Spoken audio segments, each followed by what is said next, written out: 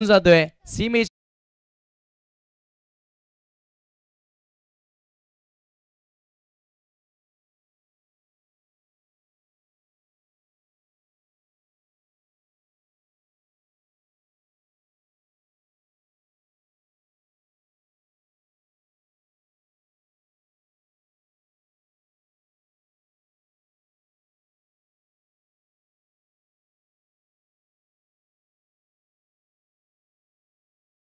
सहा बॉल इथे अपील केली आहे. Yes, finger up. पंचांचं बोट आकाशात. फलंदाज बाद.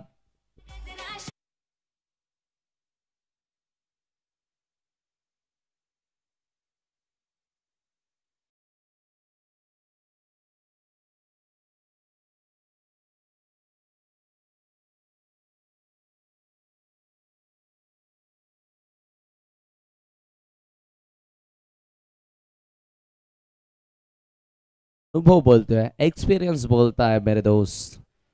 जितके जास्त तुम्ही मैदानामध्ये वेळ घालवाल ना, तितका तुम्हाला अनुभव येत राहील. जितका जास्त तुम्ही मॅचेस खेळाल ना, तितका अनुभव तुम्हाला नेहमीच येत राहतो.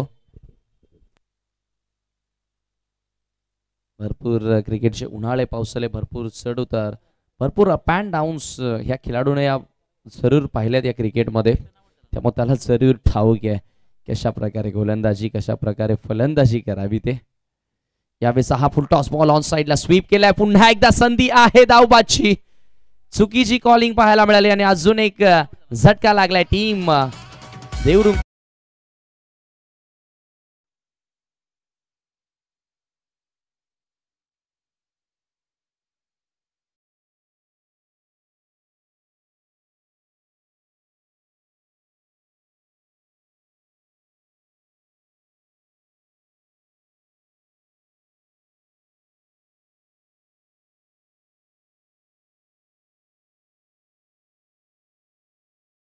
बावीस आयोजक संघ आपल्याला पाहायला मिळतोय. संजय स्पोर्ट्स क्रिकेट क्लब सावद यांच्या माध्यमातून भरवली गेलेली ही स्पर्धा आपण पाहतायत. बोलत या राईट ओव्हर द विकेट ना. यावेळेस हा बॉल ऑन साइडला स्विंग केलाय. मोठा प्रहार पाहायला मिळतोय. बॉल जाईल बाउंड्रीच्या बाहेर. एका टप्प्याने 4.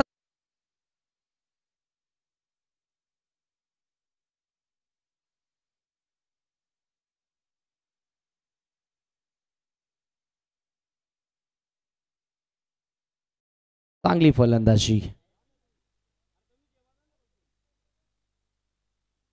धावसंख्या चौकाराच्या मदतीने आता पुढे सरकत असताना धावफलकावर आपल्याला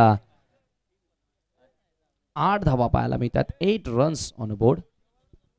जय मल्हार किरवली टीमचा कॅप्टन आपण संपर्क साधा. यावेळेस हा बॉल इथे मिस टायमिंग आहे. बॉल हवेमध्ये गेलाय. डीप मिड विकेटला फिल्डर आहे. जजमेंट चांगली आणि फलंदाजी इथे झेल स्वरूपामध्ये बाद झालाय.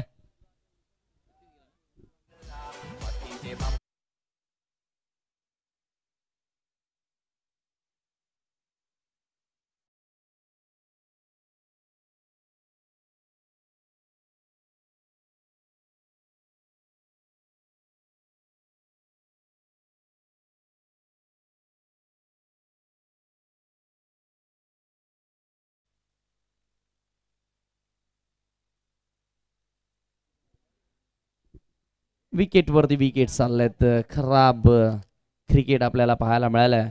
जरूर अगदी आपण विचार केला तर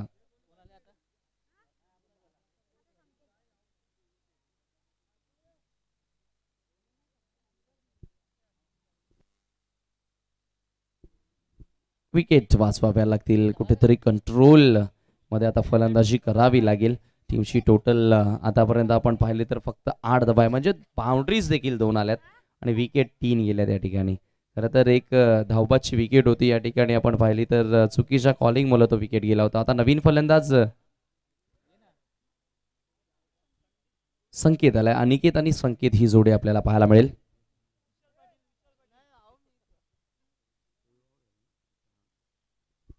अनिकेत आणि संकेत ही जोडी पाहायला मिळते. गोलंदाजी करण्यासाठी दुसऱ्या षटकामध्ये विजेचा वापर केला जाईल टीम यदनिका स्पोर्ट आमनेकडनं. यावेळेस हा ball outside the off stump. चांगला चेंडू आलाय. डॉट बॉलनं सुरुवात केली आहे. सुरेख गोलंदाजी पाहायला मिळाली आहे.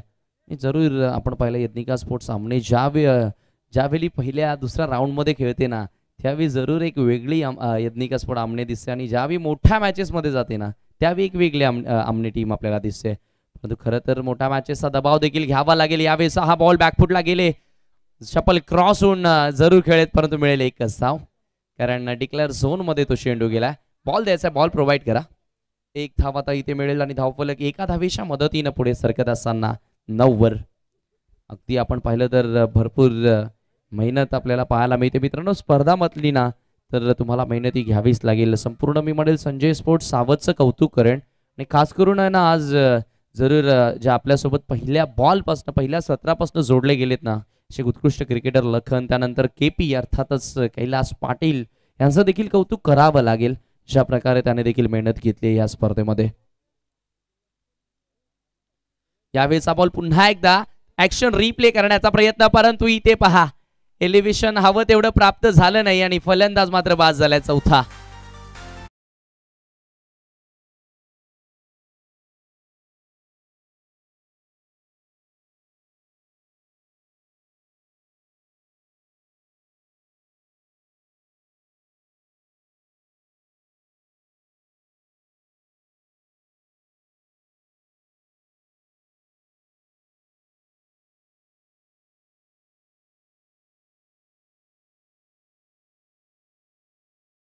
त्यांच्या समवेत सीताराम म्हात्रे देखील आहेत. आपलं देखील मी सहर्ष स्वागत करेन. या आपण मंचावरती येऊन विराजमान व्हा. देवरुंगपाडा टीम सध्या खेळते आणि देवरुंगचे हे खेळाडू हे समर्थक आपण पाहतायत. यावेळेचा बॉल जरूर डिक्लेअर झोन मध्ये ट्रॅव्हल झाला. एक धाव इथे जोडली जाईल. धावफलक आता एका धावेच्या मदतीने आता पुढे सरकेल 10 वर. 10 runs on board. Double figure मध्ये आता धावसंख्या आपल्याला पाहायला मिळते. Second over in progress. विजय गोलंदाजी करतोय दुसऱ्या षटकाचा खेळ इथे मार्गस्थ असताना. यावेळेचा बॉल इथे सोडून दिलाय ओव्हर द स्टंपच्या वर न गेलाय. अगदी सकाळपासून आपण सांगतो की तुम्ही गार्ड कोणता घेतायत. अगदी तुम्ही गार्ड लेग स्टिकचा घेतात आणि खेळता ऑफ स्टिकवर. हे देखील महत्वाचं असतं क्रिकेटमध्ये. बाळा इकाडे सर अतिशय चांगली पंचांची भूमिका यांच्या माध्यमातून आपल्याला पाहायला मिळाली. यावेळेचा बॉल मिड विकेटला. फिल्डिंग चांगली झाली आहे. डायरेक्ट हिटचा प्रयत्न होता. डायरेक्ट हिट जर झाला असता तर कदाचित त्या ठिकाणी जरूर परतावं लागलं असं फलंदाजाला. नवीन फलंदाज योगेश आलाय. योगेशची विकेट धोक्यात जरूर होती. एक धाव इथे जोडली गेली. 2 षटकांचा खेळ संपल्यानंतर धावफलकावरती आपल्याला धावा पाहायला मिळतात. फक्त आणि फक्त 11 धावा. पहिल्या ओव्हरमध्ये 8 धावा आल्या होत्या, परंतु दुसऱ्या ओव्हरमध्ये पहा काय लाजवाब गोलंदाजी पाहायला मिळाली आहे. फक्त 3 धावा खर्च केल्यात गोलंदाज विजयनं.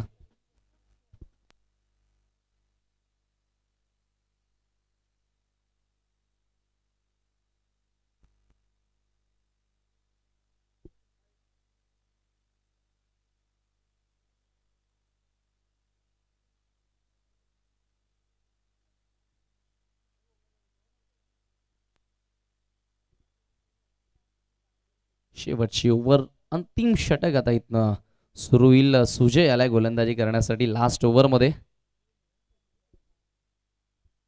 स्ट्रायकिंग एंडला बॅट्समन योगेश. सुजयचा हा ball बॅटची age and taken. Batsman out. पहिल्याच बॉलवर सुजयनं देखील सफलता मिळवली आहे. लागणारा हा धक्का क्रमांक 5 टीम शिवशनी देवरुंग.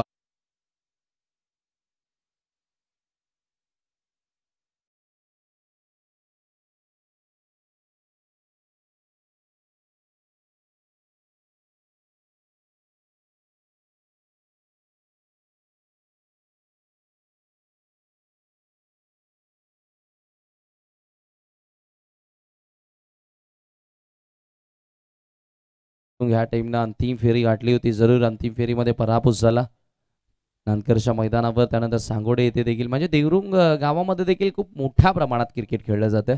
देवरुंग पाडामध्ये देखील आपण जय अंबिका सारखा एक मोठा संघ पाहतोय. त्यानंतर शिवशनी हा सध्या तरी मैदानाच्या आतमध्ये यदनिका स्पोर्ट आमनेच्या विरोधात. यावेळेचा बॉल इथे फ्रंट फूट लावून खेळण्याचा प्रयत्न करत होते गोलंदाजाने फार चांगली लेन टाकली त्या ठिकाणी चतुराई पाहायला मिळाली अगदी पाहिलं की फलंदाज पुढे सरसावतोय लगेचच ते पाहिल्यानंतर short of lane half tracker चेंडू तिथे टाकला गेला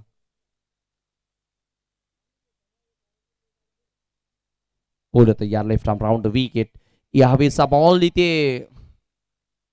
अजून एक चांगला चेंडू आलाय अक्षरशः मी म्हणेल धावांपासून रोखलंय खरं तर समोरच्या टीम मध्ये अरविंद सारखा एक मोठा फलंदाज ज्यानं सकाळच्या सत्रामध्ये अर्धशतक ठोकले आणि त्यांच्या अगेन जर तुम्हाला फाईट करायची आहे ना तर 3 षटकांमध्ये मी म्हणेल 25 ते 30 बनवायच्या होत्या परंतु इथे आता वेळ निघून चालली आहे अजून एक डॉट बॉल आलाय खराब क्रिकेट आपल्याला पाहायला मिळतंय तुषारच्या माध्यमातून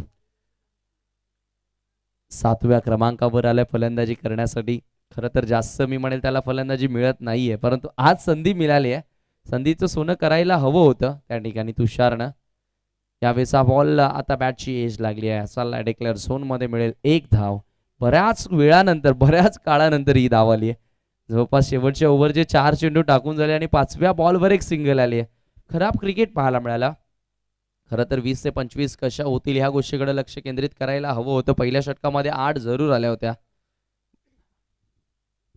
शेवटचा ball Sujay over the wicket सुजयचा हा बॉल बॅटची टॉप एज बॉल चाललाय डिक्लेअर झोन मध्ये मिळेल अजून एक धाव आणि धावफलक एका धावेच्या मदतीने आता पुढे सरकत असताना धावफलकावरती आपल्याला पाहायला मिळते धावा एकंदरीत 13 धावा आणि टार्गेट असेल 14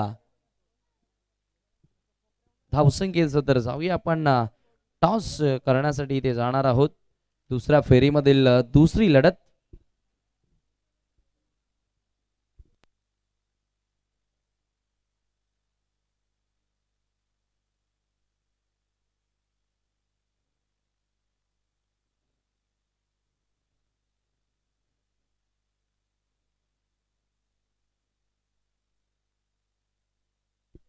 नेक्स्ट मॅच आपण टॉस या ठिकाणी करणार आहोत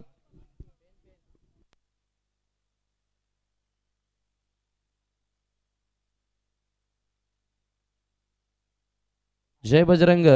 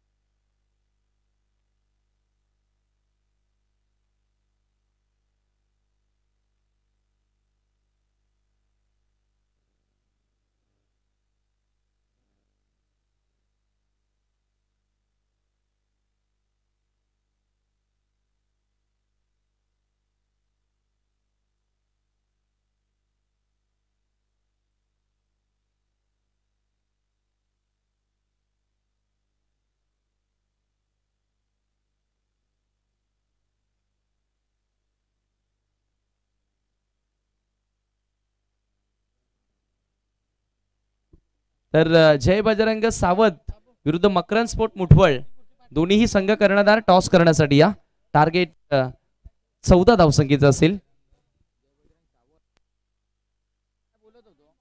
यावेळेचा हा बॉल इनफिल्डच्या डोक्यावरनं खूप चांगला स्ट्रोक सजवलाय. टिपिकल पॉवर प्लेचा फटका बॉल चाललाय बाउंड्री लाईनच्या बाहेर. 4 धावेसाठी चौकार.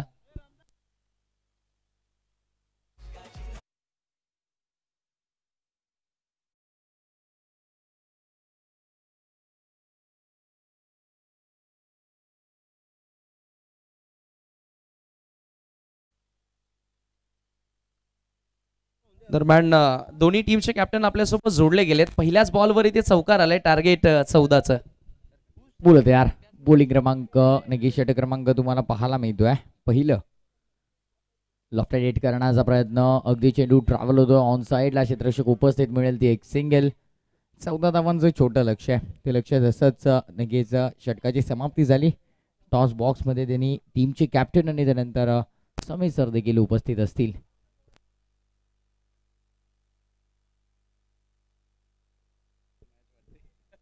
नक्कीच अगदी कमी धावांचं लक्ष उभं केलंय. आणि लक्ष जर तुम्हाला लांबवायचं असेल तर मात्र चांगली आणि इकॉनॉमिकल गोलंदाजी करणं गरजेचं आहे. बोलतो यार यावेळेला low full toss of drive तुम्हाला पाहायला मिळतोय. इनफिल्डमध्ये चांगलं क्षेत्ररक्षण झालेलं आहे. गॅदर देखील भरपूर चांगला केला. यष्टीरक्षक तिथे उपस्थित आहेत.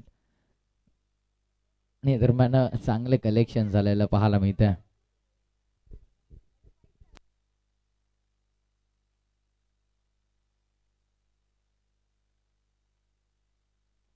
बॉलिंग ट्रॅकवरती गोलंदाज संकेत सज्ज आहे. षटकातील पुढील चेंडू धावफलकावरती 6 धावा. बोलतो यार हो लॉफ्टेड हिट केलेला आहे. ओ द बॉल हिट खेळण्याचा प्रयत्न. इनफिल्ड मध्ये नगी क्षेत्ररक्षक उपस्थित होते. डीप मध्ये क्षेत्ररक्षक उपस्थित होते. ते मात्र चेंडू पासून भरपूर दूर. परिणाम तुम्ही पाहताय तर धावफलकावरती अजून 2 धावा टॅली होतील, ऍड होतील आणि स्कोर कार्ड मात्र पुढे सरकेल. 8 ऑन स्कोर कार्ड. 8 धावा धावफलकावरती.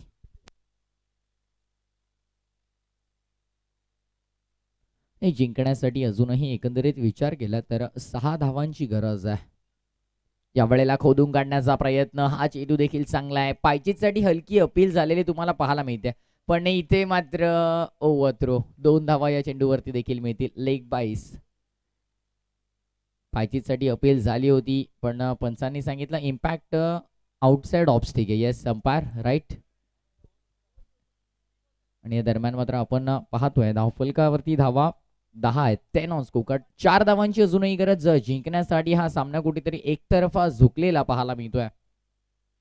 यावेळेला फटका फसतोय की काय. मिस टायमिंग फटका आहे. जेलची शक्यता. साधा सोपा आणि सरळ जेल आणि आपल्या खात्यामध्ये एक विकेट कॅरी करत असताना बॉलिंग ट्रॅकवरती गोलंदाज संकेत.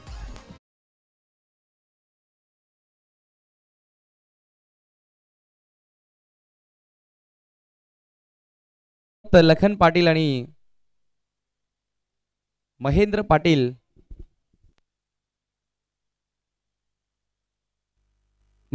आणि लखन पाटील यांच्या शुभ हस्ते टॉस केला जाईल. खेळणारे 2 संघ आपण पाहतोय. दुसऱ्या फेरीमधील ही दुसरी लढत.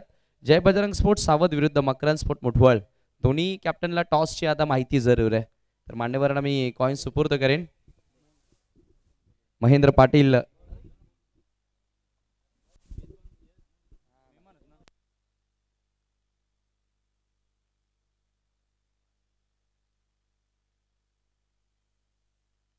ट्रिपल एस असं कॉल आहे. ट्रिपल एस आलाय. टॉस इथे जिंकलाय. तर निश्चितच मान्यवरांना विनंती करेन पुन्हा एकदा मंचावरती विराजमान व्हा. टॉस जिंकलाय. 3 ओव्हरची मॅच आहे. घरच्या मैदानावरती सर्वप्रथम खेळतोय. कसं वाटतंय? खूपच छान वाटतंय आणि रोज संध्याकाळी आम्ही इथेच प्रॅक्टिसला असतो. काय निर्णय घेशील? फलंदाजी. काय उद्दिष्ट फलंदाजी करण्यामागचा? चांगला स्कोर ठेवून डिफेंड करण्याचा प्रयत्न असेल. कोणाकडनं तुला अपेक्षा असतील? गणेश असेल, संदेश असेल आणि मागच्याच मॅचमध्ये पिंटू चांगला खेळला. त्याच्याकडून जास्त अपेक्षा असतील. Thank you so much. वेळ जास्त घेणार नाही. सामना सुरू आहे. तर कुमार तू टॉस जिंकलासा का निर्णय घेतला असा? फिल्डिंगच घेतली असती. अगदी तेच मिळालंय. खरं तर ज्या पहिल्या मॅचमध्ये जो तुझं प्रदर्शन झालंय त्याच्यावर तू समाधानी आहेस की तुला अजून काही अपेक्षा असतील? नाही समाधानी आहे मी. Thank you so much. दोघांनाही खूप साऱ्या शुभेच्छा विजयासाठी. तर टॉस इथे संपन्न झालाय. नाणेफेकी जिंकली आहे. जय बजरंग सावधच्या कॅप्टननं पहिल्यांदा फलंदाजी करण्याचा निर्णय ते स्वीकारलाय. Thank you so much. सामन्याला मात्र इथून पुन्हा एकदा सुरुवात होईल. इथे मात्र जिंकण्यासाठी 2 धावांची गरज आहे. ते म्हणजेच फलंदाजी करत असताना यदनिका स्पोर्ट्स आमने टीम पूर्णपणे बॅकफुटला सामन्यामध्ये तुम्हाला पाहायला मिळतो आहे. एकंदरीत ज्या प्रकारची फलंदाजी झाली, चांगलं फलंदाजी होणं गरजेचं आहे. आणि यावेळेला लॉफ्टेड स्ट्रोक तुम्हाला पाहायला मिळतोय. डीप मध्ये क्षेत्ररक्षक त्याच्या डोक्यावरून फ्लाय येऊन अगदी महेंद्र सिंग धोनी स्टाईल मध्ये सामना फिनिश केलाय. ते म्हणजेच यदनिका sports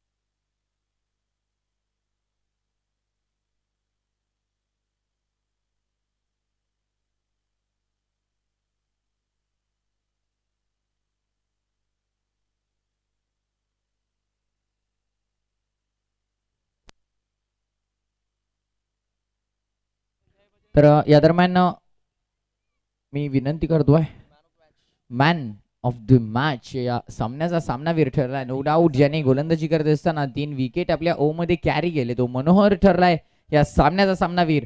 man of the match Manohar दादा, विनंती असेल आपण यायचे लगेचच व्यासपीठावरती. आकर्षक ट्रॉफी तुम्हाला पाहायला मिळते. त्यानंतर गिफ्ट हॅम्प आहे, स्वीट बॉक्स आहे आणि त्यानंतर कोल्ड ड्रिंक देखील आहे. येस, सर्व खेळाडू खुश आहेत कारण